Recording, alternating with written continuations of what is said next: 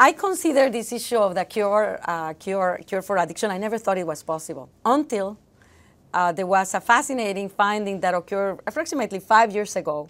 A study reported that patients that were smokers and that had suffered a stroke in an area of the brain which is around here, which we call the insula, they forgot to smoke.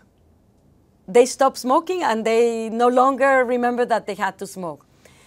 And that to me was an eye-opener because it provided me an example that it is possible completely revert a behavior that was pathological.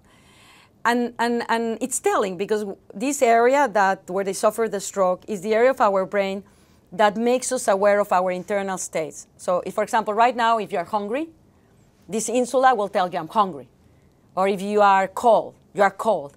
So if you desire the drug, it will tell you I desire the drug. So if this area is not working, then you cannot perceive those sensations.